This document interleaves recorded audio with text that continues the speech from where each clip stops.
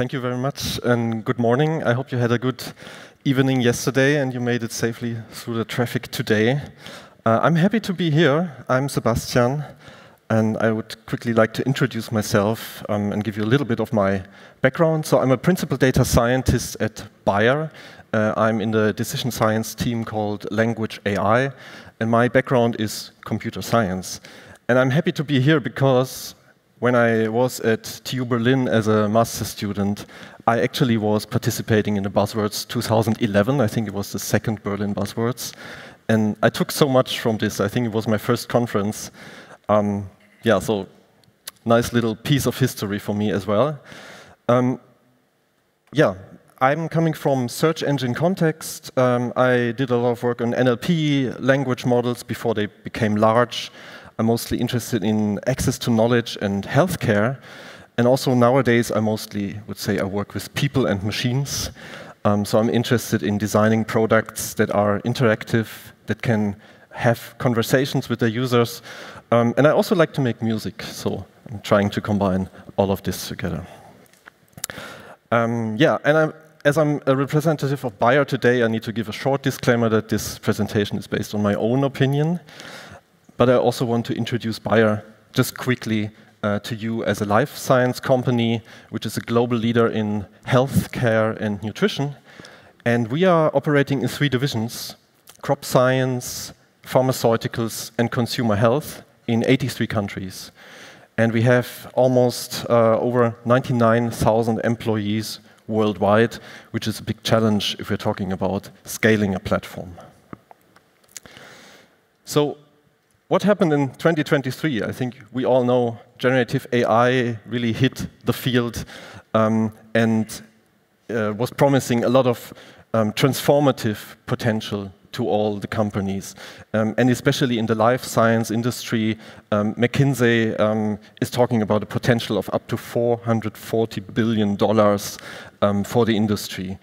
And as the processes in pharma are centered around documents and texts and knowledge and large knowledge bases, this is an ideal opportunity for Bayer as well.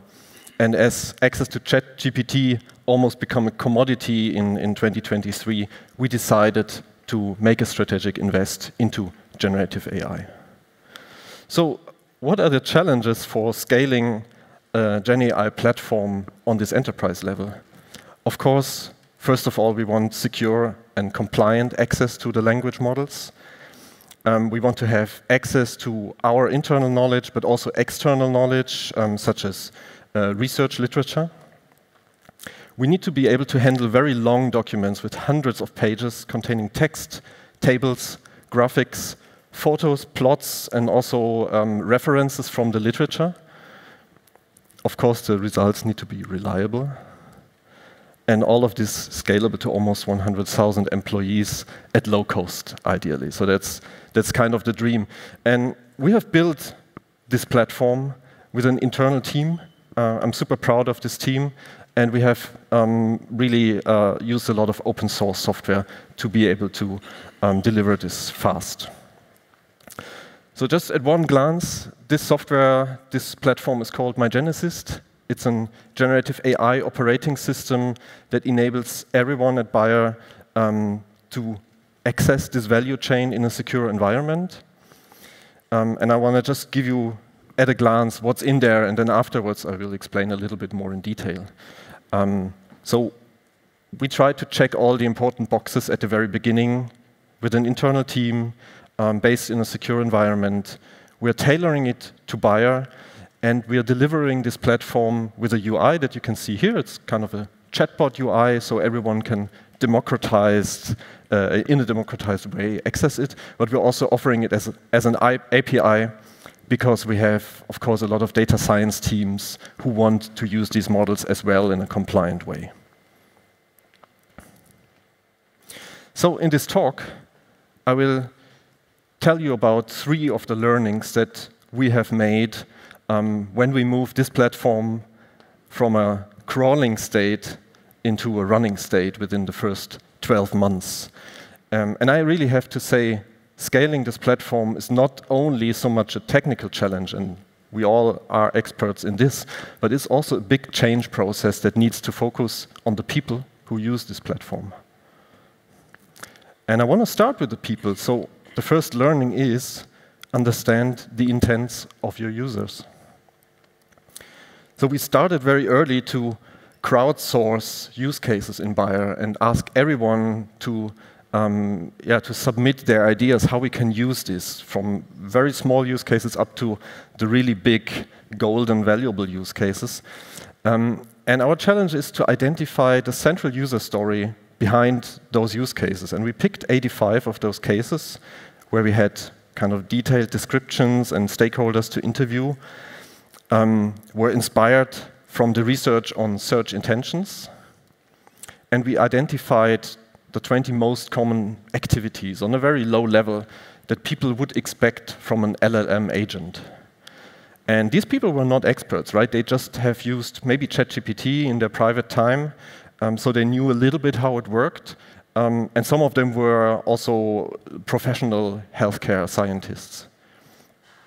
So one of the groups that we saw was just very basic functionality of looking up information and also transforming and learning about this information, such as searching and summarization.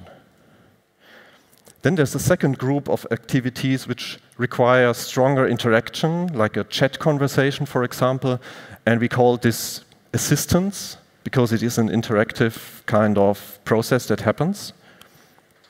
And then finally, there are these investigatory activities which require much more cognitive capacity, such as discovery and simulation. And of course, not all of them are just working out of the box. So we had to pick a little bit on how we tailor these use cases and how we tailor the platform to enable the most important ones. And we defined 6 central archetypes, which are the most important ones to really help all of our stakeholders to speak the same language. Because we were all learning, beginning of 23, how GenAI works. So the top 3 are more like the simple ones: text rewriting, content creation, and ideation. This is typical use cases you can do in a chatbot scenario. And the bottom ones are a little bit more complex because process automation requires some kind of interactivity between systems. Knowledge searching, it requires access to external knowledge or retrieval augmented generation. And then insights generation is really something where you expect value coming directly out of the model. So this is also very challenging. So let's move to the second learning. And this is work backwards the value chain. And I just want to show this value chain because sometimes when we have the technical focus on how such a system looks like, we forget about this whole end-to-end process, which is fine. I think we really need to focus into each individual part in this value chain, and probably there are even more. But of course, what we want to achieve in the end is measurable value, right? We want a return of invest into this platform. And that's why we started to really work backwards. And it is a combination between the technology at the beginning of this value chain and then the business processes at the end of this value chain. And most importantly, where these two chains meet is where the people are and where the interaction happens. And now with LLMs and with the conversational models, this interface has really transformed from being, let's say, a programming language where data scientists have to program Python in order to access the knowledge and then create UIs in order to show it. And now people can just prompt, right? We have this natural language interface, which makes it really easy for business people to access data science processes. But this translation is where we need to put our focus on. So working backwards, I already talked about how we started to understand the user intents. Of course, we very early tried to give access and gave access to ChatGPT in a secure, legal, and compliant way to everyone, using open source software, which was in the beginning also not very mature, so we had to do a lot of work in order to make it stable, and also contributed back into the open source world. And then we noticed there's this one gap between the technology and the business, which is the prompting. And we all might think about prompting as a natural language, but I think it is not natural. It is a hidden code. You need to learn how this works. So that's why we started really a big amount of learning opportunities and helping everyone to upskill themselves to learn how to prompt engineer. And one of the missing pieces in the end, what we got from the user feedback, so we were constantly listening to our first users, was we need to be able to put our own knowledge into these models. We cannot rely on what's in ChatGPT. So we built a document upload feature with QA, and that was our first iteration, which we could refer to as making it crawl, almost 1 year ago. We also thought about how we can evaluate the results of these models. In a very early stage, everyone thinks about, okay, let's do thumbs up, thumbs down ratings. But we also learned this gives us not enough signal on really identifying the causes of the errors. So we made a little bit more refined scale ABCD, and we also introduced 7 dimensions of response quality, which we were asking our users to give feedback on, so such as the validity of the answer, completeness, accuracy, conformity to the expectations, integrity, timeliness, and of course consistency in the overall process.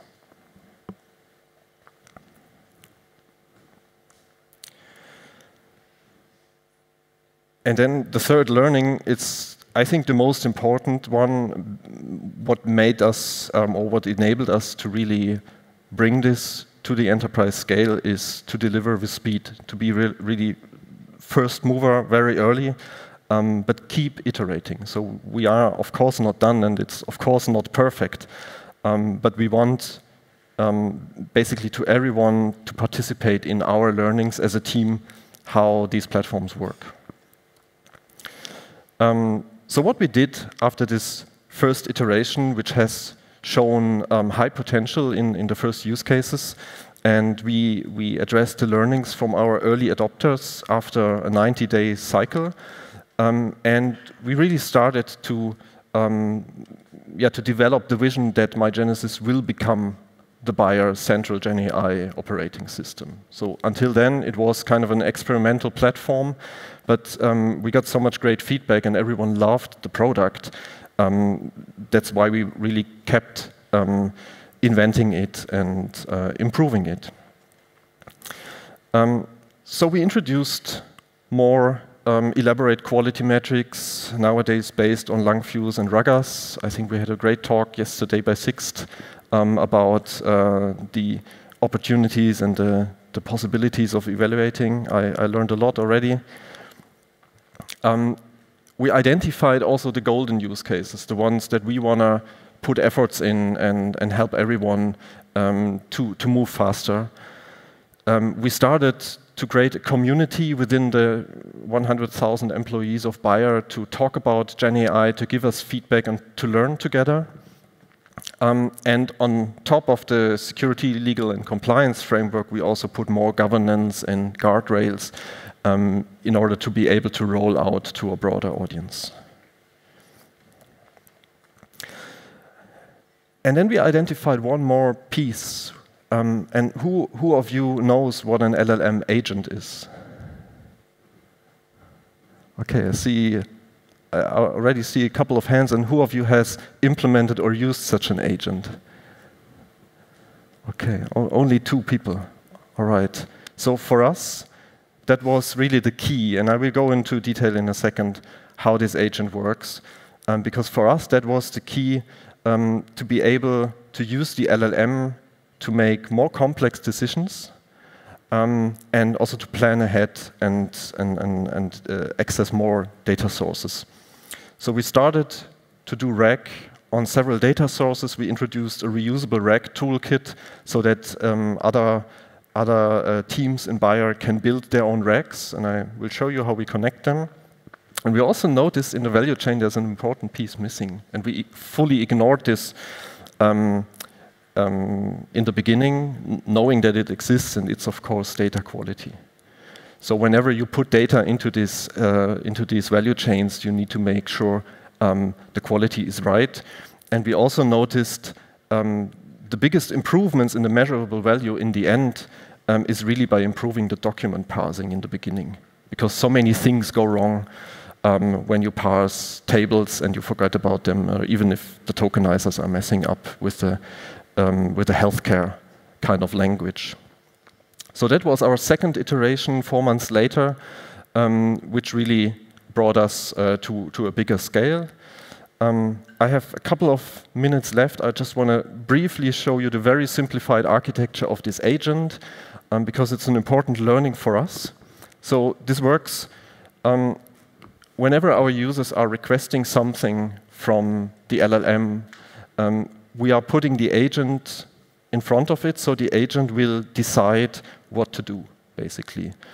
And so the agent can decide, okay, I need to search the web for getting information about challenges of responsible use of AI. So it can search the web, it uses a tool, downloads and parses the references, and then summarizes them and delivers back a very nice result based on all these tools. And our internal data is implemented as tools. So all the little RAG frameworks, RAG toolkits, they sit on top of the data platforms and help us to access this knowledge.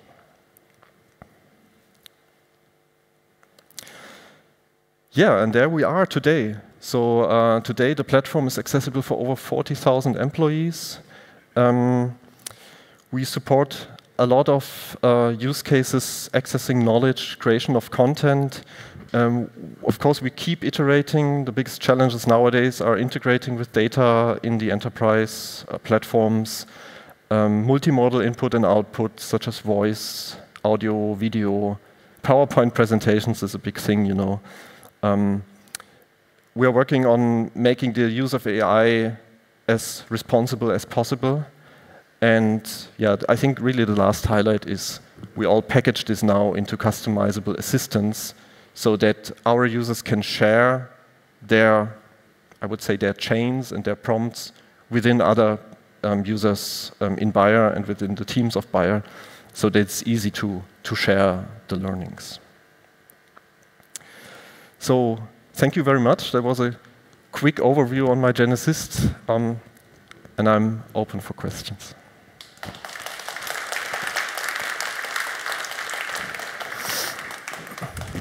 Thanks very much, Sebastian, Arnold. Do we have questions in the audience? Yes. Thank you for the wonderful talk. It's really impressive work you guys have done. You started very early, so at the beginning of 2023, I guess. And you talked about compliance with stuff like, you know, GDPR, the works. You know what we're talking about. And at that time, you mentioned ChatGPT directly, so I assume you guys were using the OpenAI APIs. I wonder, have things changed in terms of compliance since then? Have you moved to like stuff that is behind Azure or maybe to different LLMs? Can you tell us a bit about your journey there for compliance? Yeah, that's a great question, because that's the biggest blocker for everyone to move into GenAI. And I cannot tell about any kind of relationships we have with other companies. But what we do is, of course, we have a very strong internal compliance organization and very strong processes that we are following. And they help us to also define different levels of compliance. And let's say on the very strongest compliance levels, we also offering open source LLMs that we host internally to make sure really we are in a secured environment. And if we're just talking about, let's say, simple summarization of data that is not confidential and not internal, we can also be a little bit broader.